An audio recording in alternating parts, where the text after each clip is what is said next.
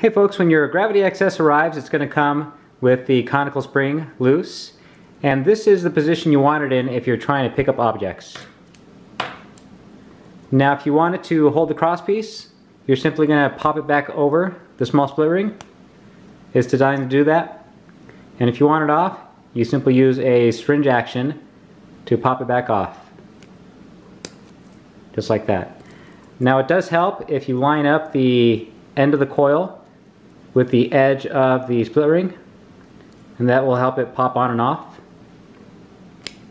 There you go. But I just wanted to let you know how to get this thing back and forth so that you can either have it in a closed loop mode in case you're putting in your crosspiece or you want to clip it onto your belt loop, or if you just want to pop it off